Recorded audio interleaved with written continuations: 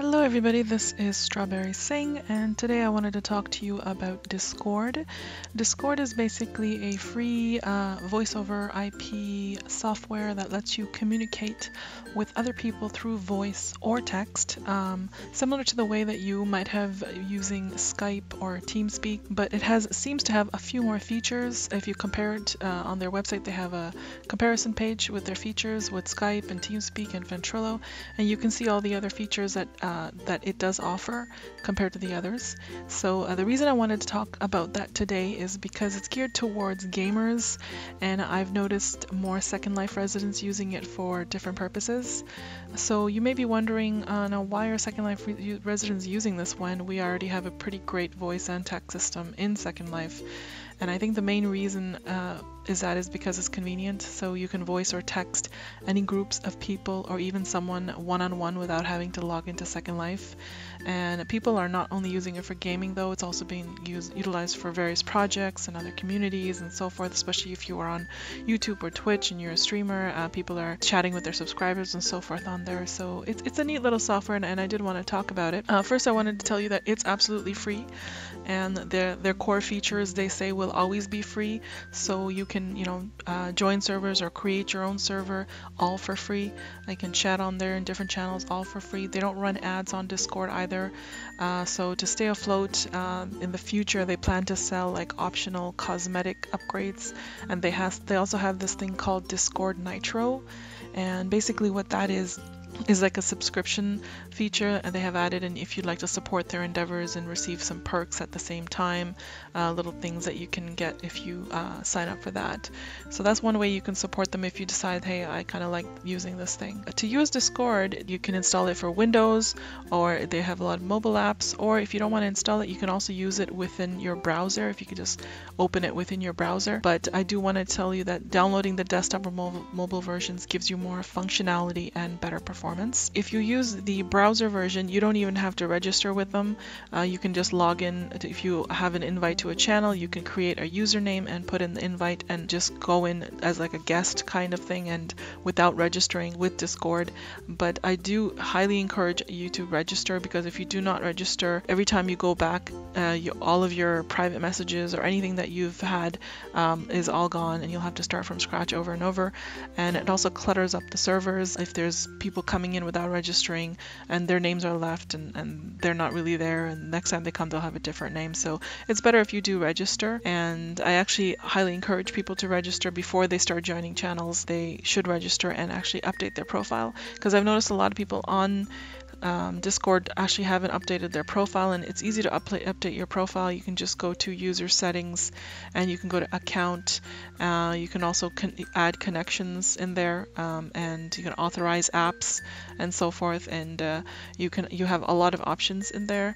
And you can also update your profile. If you right click on your profile in any channel, you can write anything in this note area and tell people more people about yourself, and then the connections that you had connected earlier will also show up in your profile. So I think it's really important to have your profile updated on there so people know where else they can find you. Now, to join a server, all you need is an invite link that you'll find on my website, on my blog, and also whoever else has a Discord channel that they want to invite people to.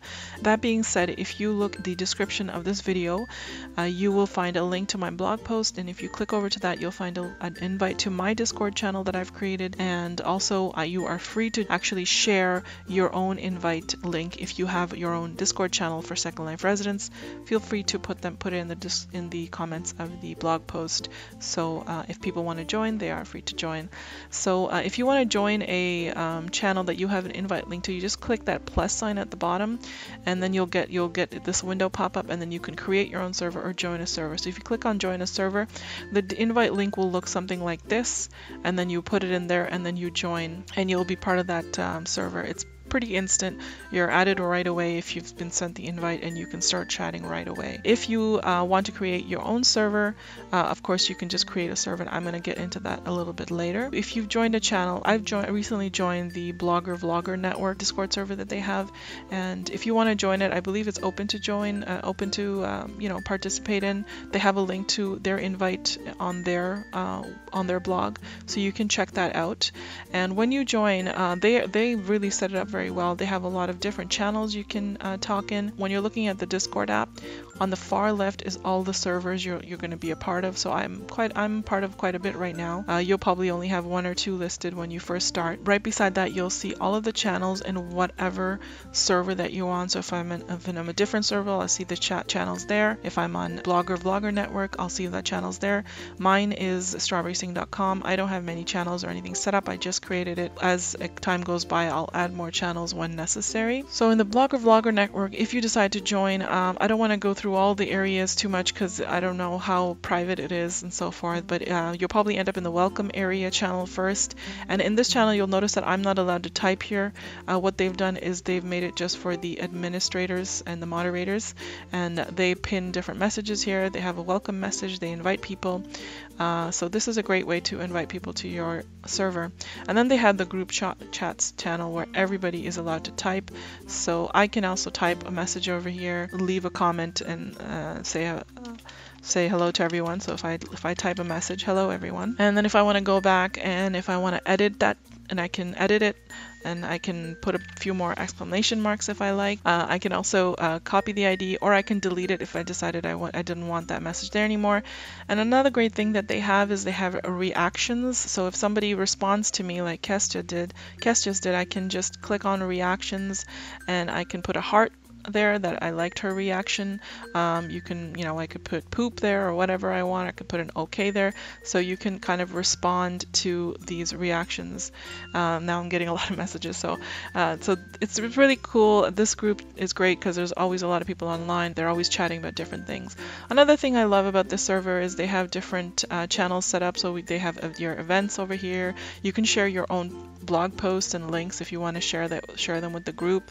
You can talk about collaborations on this channel. You can talk about photo editing, different opportunities, reusable sims. Another great thing they recently did was add machinima friendly sims to their lists, which is great. This is a great server to join if you're interested in chatting with other Second Life bloggers and vloggers and getting to know them. I also highly suggest joining the group and world. I will have a link to this and their blog and so forth on my blog post, and of course you'll find the link to that in the description. So this is how you pretty much chat. You can just type and you can put reactions to people and so forth. I also wanted to show you the friend and direct message section. If you click on the bunch of people icon over here, it says direct messages. You can see where all your friends are, who's online, offline. If you have people sending you friend requests, you'll find them under pending, and if you block people, you'll find them over here, so you can unblock them if you like later on. And you can directly talk to people. If you click on them, you can call them, speak on voice, and so on and so forth. So all of that information will be in this little area over here under direct messages, and all your friends can be found there, and it's very easy to access. Now if you want to create your own server, like I showed you earlier, you click on that plus sign at the bottom. You can create your own server and you can name it whatever you want. So let's create a test server, and then you want to pick a server region. They have a few regions that you can choose from all over the world, so I usually just stick with US East. So far I haven't had any issues with using that server. And then you just hit create. And when you first create that server, you basically end up with one general text channel and one voice channel. So right now it added me to the voice channel right away. And if I want to disconnect from any voice channel, I can just click on this little phone icon here and it'll disconnect me from any voice channels. Now when you have a new server, you always want to go into your server settings and you want to go into all of these verification level, moderation, instant invites. You want to go through every single one of these settings to make sure you have it where you want it. A lot of the things I'm not going to talk about today, like webhooks and in different integrations and so forth, because it's not something that's really mandatory to have a server, and it gets more detailed, but there will be links to all of this on the Discord app website, so you can learn more about it and use it if you'd like to. Now I don't want this test server. I already have a server of my own, so I'm just going to show you how you can delete a server. You can go to server settings, go back to server settings, and there's a trash can over here. If you click on that, you can delete the whole server, and then that server is gone. So I'm going to go back to my strawberrysing.com server that I had created earlier. And if I go into the server settings, I have all these default notifications. I have it only at mentions because I don't want people to get messages of every single message that's coming into the channel. I have the verification level set to medium because I tend to get a lot of trolls coming into my posts and videos and so forth, and I'm sure they're going to come into this channel as well, this server as well, once I go public with it. So I did set it up. I'm sure we're still going to get a lot of trolls coming in and you know, doing things in the server. So just be warned, if you do decide to join my server, I'm not, you know, I'll try to moderate it as much as possible, but there might be some griefing and trolling, and you know, if you'd like to help out with that, that would be great. I'd love to have some volunteers. I'm not scanning any messages. You can send invites. I have a you know, permanent invite link that's on my blog that'll always be there. I can connect it to my YouTube gaming if I want to. Now this will show me all of the members. Right now I only have one member to the list, and then I can assign roles and so forth over here, and I can create more roles, and in my roles I'm giving each people a different permissions. So you want to go through all of that. So if I have everyone gets to, you know, create an instant invite, change their nicknames, read and send messages, and so on and so forth.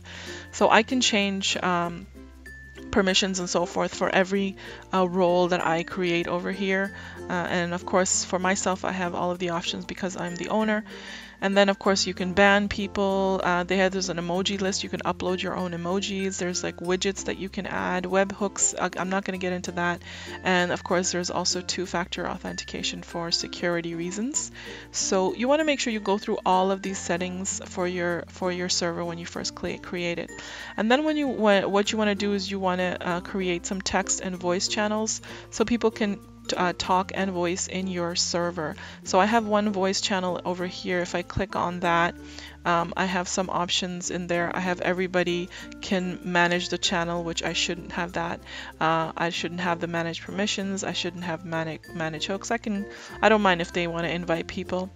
Everybody can connect and speak. Not everybody should be able to mute or deafen or move members, and everybody can use voice activity or push to talk however they want to prefer. So I want to make sure those options are all set in the voice channel. And of course over here I can mute myself or mute and silence everything if I want to. And of course if I want to disconnect from the voice channel, I just click on this little phone receiver over here. In the general chat, again, you want to go through the settings over here, and you want to make sure you can change the name of the channel name over here. You can send invites.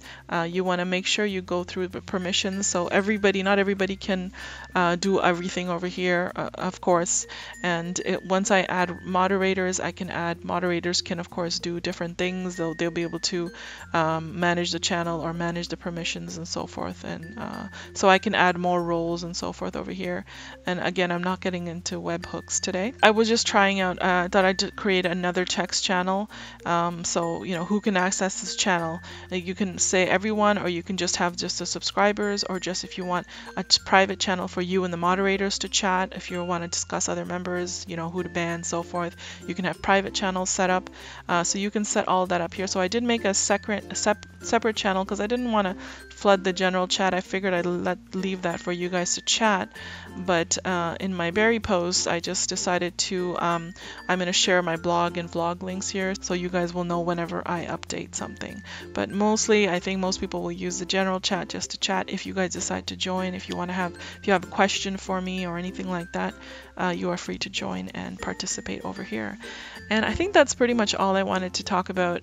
Again, you want to go through your user settings as well at the bottom over here, and you want to make sure all of these are connected, and you have your privacy settings, how you want them. These are all very important. You want to set up your voice properly. You want to go through all of that. You want to set up your notifications, so you know when people leave you messages and so forth. Oh, and one more thing I want to show you is over here, if you click on yourself, you can actually set your status. So right now I'm showing online. I could set it to idle, I can set it to do not disturb, or I can set it to invisible if I don't want people to know that I'm there for whatever reason. That's it. So those are pretty much, this is the very basic use of Discord, and I mean, it is a little bit daunting at first. It was for me anyways. When I first started, using it, I wasn't sure where everything was. But if you've used like Slack, Slack is another chat kind of app and so forth. It's very similar to Slack in the way it works, so you shouldn't have too much difficulty with it.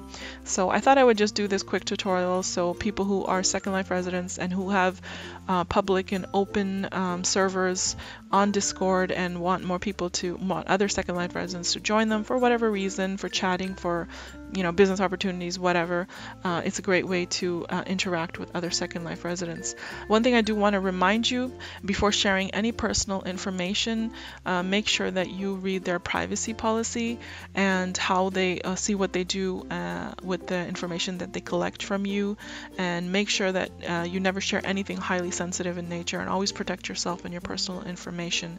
But of course, that is usually the case with any website or social network online, which is why I usually prefer to use a pseudonym, or I prefer not to share any real life information or imagery. So make sure you read that. I'll have a lot of these links in my blog post, and again, that'll be in the description of the video. And feel free to join my server if you like. Feel free to join the Blogger Vlogger network. They're a great bunch of people, very friendly, and a lot of stuff going on in there.